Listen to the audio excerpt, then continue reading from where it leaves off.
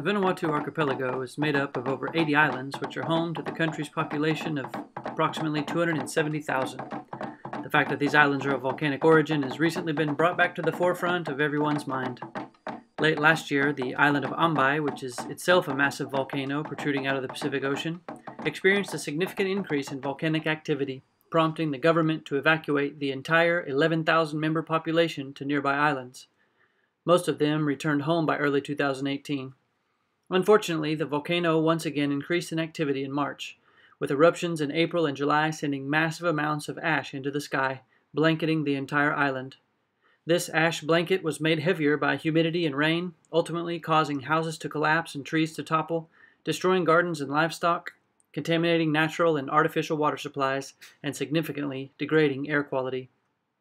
The government was forced to once again engage in a mandatory evacuation of the entire island in August, which is expected to remain in effect throughout the remainder of this year and beyond.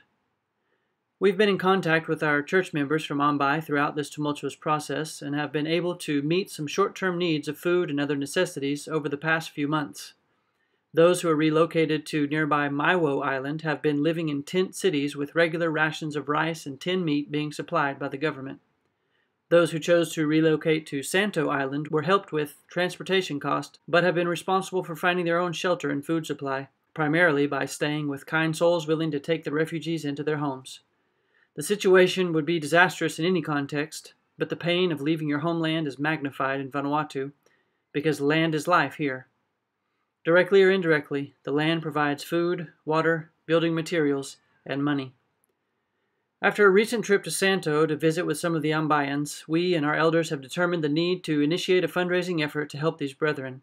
It is evident that this is going to be an ongoing issue for years to come, and we believe that we have reached a point in time in which there is significant need. Of course, we wish we could help all 11,000 refugees, but we are especially compelled to begin with our brethren. We have set a goal of raising $20,000. It is important to acknowledge that this remains a fluid situation, as we are dealing with unpredictable environmental factors as well as unclear long-term governmental assistance plans. Though we continue to seek God's wisdom through prayer as we assess the situation and discuss the ongoing needs with locals, we plan to move towards purchasing rural property on Santo Island and constructing a simple pavilion whose roofing will be used to collect rainwater.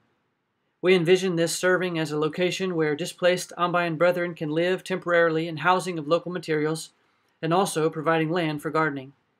As an additional bonus, we are seeking to buy land relatively close to where the church currently meets in Santo, so these brethren can benefit from regular fellowship as well. If you'd like to contribute to this effort, donations are now being accepted by the Perkins Church of Christ. Checks can be mailed to the Church of Christ Ambae Relief Effort at P.O. Box 128, Perkins, Oklahoma 74059. Donations via credit card and debit card can also be made securely by clicking on the Donate button at the perkinschurch.org/missions webpage and earmarked Ambae.